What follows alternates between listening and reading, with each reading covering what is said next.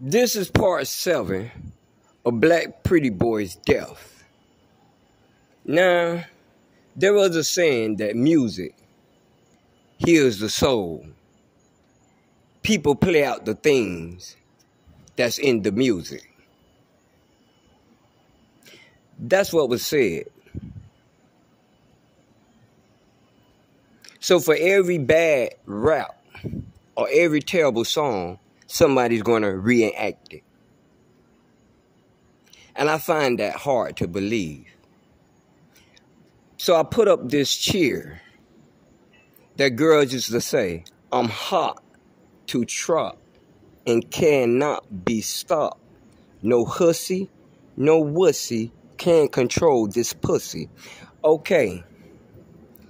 Now we see women in prison, uncontrolled.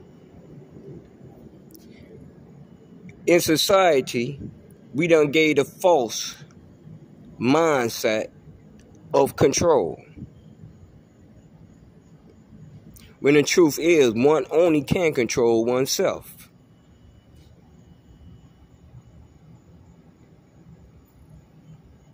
What leads up to now.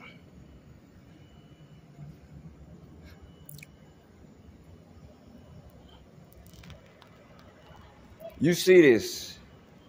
This is the scene of death.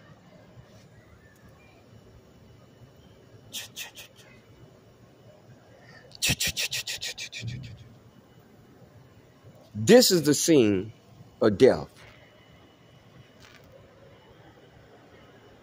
I wrote stories. I told true stories of how I dominated. Yet God wanted me to dominate one more time. As the cement stairs is my witness. With this grinding? Is this grinding? Or is this roofing material? Really? You got roofing material for grips so people don't slip and fall? Is this roofing material? Or just sanding paper? Now back to the subject in which Black Pretty Boy could have fell on. Can you imagine knives, ladies and gentlemen? The knives just dripping down these stairs.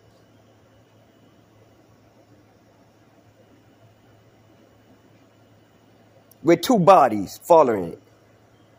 Can you imagine a knife hitting this up here and bouncing back down? Can you imagine the damage I have done? Just one more time.